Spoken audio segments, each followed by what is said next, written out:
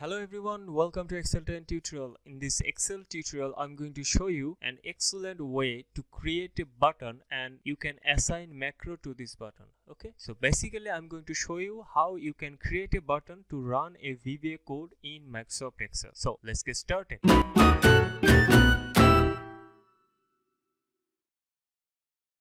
Suppose I have created macro. In this tutorial, I have already created two macro, which you can see by clicking developer tab. If you don't have developer tab, check on this link and you will learn how you can add developer tab in Excel. So click on developer tab, click on Visual Basic, and you can see module 1 and module 2. These are the VBA code I have already written. Okay, so if I want to run this code, I will have to go to the macros and then click on run. But I don't want this. I want to create a button and assign this macro to that button. So whenever I click on that button, the macro code will run. Okay, so I'm going to create button with shapes. Okay, so click on insert and then click here illustration and then shapes, and I'm going to select this shape. So this will be the button and I'm going to write the button name here. You can write any name here, but I like to write the names of the task I'm going to assign here. Okay, so I'm going to assign the height column macro here, so I'm going to write the name height columns. Okay, and let's format it.